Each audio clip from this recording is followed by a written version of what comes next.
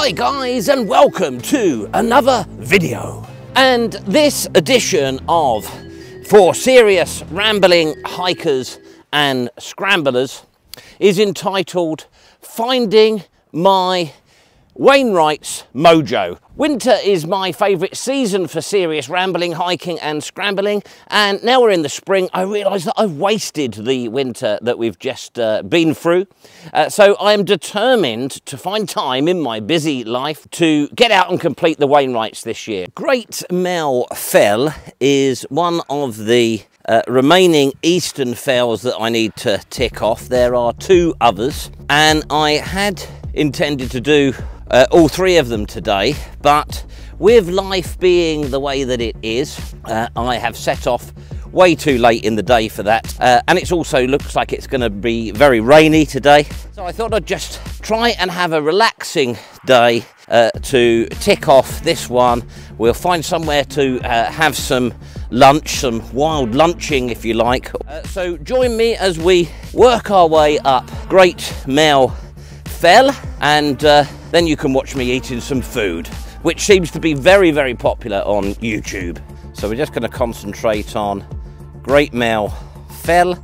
I gave up on that track and just hacked my way up the side of the fell. Now, one of the great things about coming to a lesser known hill, such as this on Easter Monday, is that there's nobody else about. So it's not just a case of me wimping out, okay?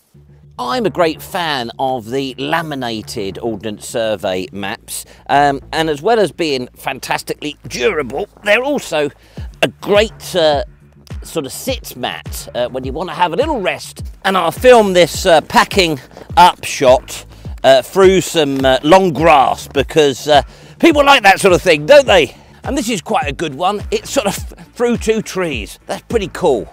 One of the great things about getting out for a hike is that you can think about things that you don't really have time to in the sort of manicness of day-to-day life. And as I've climbed up Great Mell Fell today, I've been thinking about conspiracy theories. And I thought I'd have a little chat with you about those and see what you think about them. The algorithm has started delivering some conspiracy theory sort of based content to me for some reason. I think I know why. I discovered a channel called The Bald Explorer, and I guess it came up in my YouTube feed because of the videos were about walking, hiking and sort of history. What I discovered was that this channel, which is run by somebody called Richard Vobes, has changed in the last year or two, and he's not doing that sort of content now. He's doing conspiracy theory stuff, and it got me thinking about conspiracy theories. I remember the days of the reptilian agenda with David Icke, for instance, and I thought I'd tell you a little bit about Richard's latest conspiracy theories. One of Richard Vobes' very many conspiracy theories, one of his latest ones, is about what he's calling the 15-minute city. It's looking pretty menacing. I'm going to go into this, the shelter of this tree. According to Mr. Vobes, there is an initiative emerging in many of the major cities in the UK, whereby the local authority is trying to set up everything so that people have access to all that they need within 15 minutes of where they live. And the bone of contention for conspiracy theorists seems to be that one, nobody has voted for that, but two, it is a step apparently on the route to enslaving us and making sure we don't go anywhere that they, the government, don't want us to go. He believes, incidentally, that the countryside is going to be shut down in May on the pretext of avian bird flu. Now, I always struggle with conspiracy theories because they, to me, give the government, the controlling powers, way too much credit for having the ability to plan these cunning things over the decades, over many, many years. Whereas in reality, as we know, they're largely incompetent. And when they do stick their fingers in the till or have extramarital affairs, it inevitably comes out, doesn't it? So if they were doing all of these things, I think it would be, we'd find out about it soon enough. I just don't think they have the competence to plan this sort of thing. Right, let's get on with this walk. The summit can't be too far away now. I pushed on to the summit and things got pretty bad, as is often the case on the fells. The conditions were much rougher, rainier, so I just did a bit of GoPro filming, and then I took a picture of the summit cairn for the gang at the Facebook Cairns and Trigs page. Check it out. I've now come back down the hill, and I've identified this place here for my lunch stop. It's not particularly stealthy, which I know is a requirement on YouTube videos of this kind. There is a footpath just over there, but it will do. It's also on a bit of a slope, which is not going to go down well with some of the wild campers out there on YouTube, but I'm happy with it.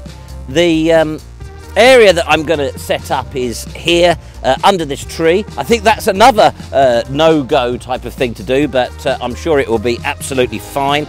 And whilst it has stopped raining, I think I'm going to use the Bothy Bag because it does keep raining on and off. Well, it's nice and snug in here inside the Bothy Bag. Sometimes people call them Bothy Bags. I think correctly they're Bothy Bags. So over that end we're using the camera tripod. It helps to sort of keep the roof up. The idea of these Bothy Bags is that they're sort of self-supporting, so wherever you are, if you're in an emergency, you can just whip this out your rucksack and you'll have a better chance of survival.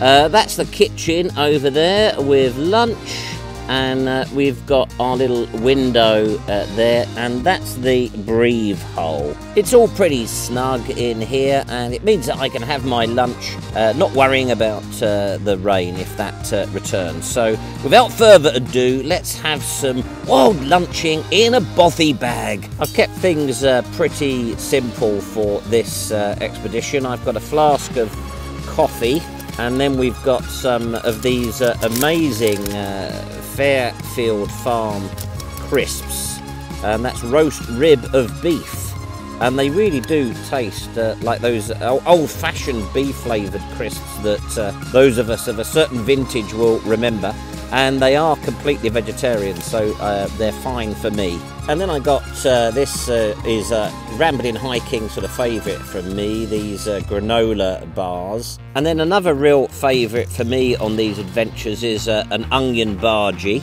And this is a new thing that I'm trying. It's a Nigella pakora. Well, the pakora was good. I'm now tucking into the onion bhaji. I'm expecting my likes and subscribes to go through the roof by doing this, because people love on YouTube watching people eat food. I'll just make you aware that filming that sequence of me getting inside the Bothy Bag did entail me having to get back out of it to then turn the cameras off and then to get back into it. I don't think people who watch who consume this YouTube content sometimes think about the lengths that we go to. Well, seriously though, you guys, do check out the farm shop at T-Bay Motorway Services. You might need to just arrange a little remortgage before you pop in there. It's a bit pricey. I don't know if you can see that there on the camera, but I sort of lurched about in the Bothy Bag and the tripod sort of fell on my head, and that's the result of that. I'm eating the crisps now. Now, in the vein of Blue Peter, I do suggest you don't try this at home. Camping in for your wild lunch in a Bothy Bag underneath a tree is not advised. They say that branches can fall and crush you. I hope you've enjoyed this very mild expedition to Great Mell Fell. It certainly has helped me to regain my mojo for the Wainwrights. Thanks for watching. Like, subscribe. Don't know if we can put that in here, but I'll see you on